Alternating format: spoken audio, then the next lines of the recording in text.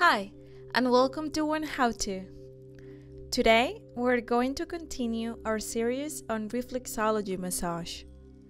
In this case, we will focus on a foot massage to relieve stress and anxiety.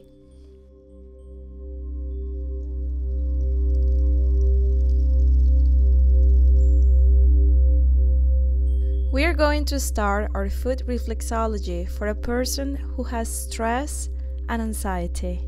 We're going to do a massage with long, slow movements so they can relax. As always, we will use a little oil.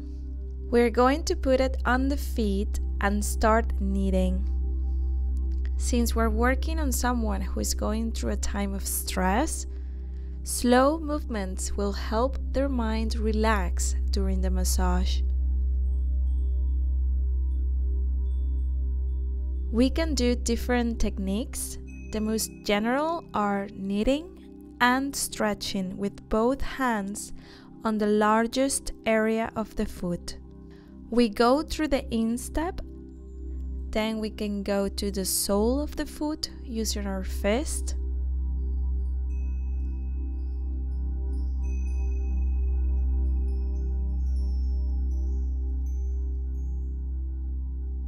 We hold the ankle firm with the other hand and move it down really slowly so that it relaxes them.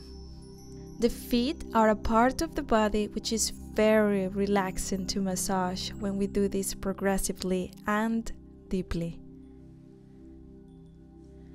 We can also work the ankle by making small circles like these ones to loosen up the area. Hold the back of the ankle and the top of the foot. Then we start to turn, going back and rotating. In this case, we can see there is a lot of tension here, so we will repeat it several times and in different directions. We will do this for a long time. Then we'll start again with slow strokes, pressing down well to exert more friction. If we spend about 10 to 15 minutes on each foot, we will get the person to relax, slow their system, and calm their anxiety a little. We hope you have enjoyed learning these massage techniques. You can find more massage classes over on our channel and subscribe for yet more to come.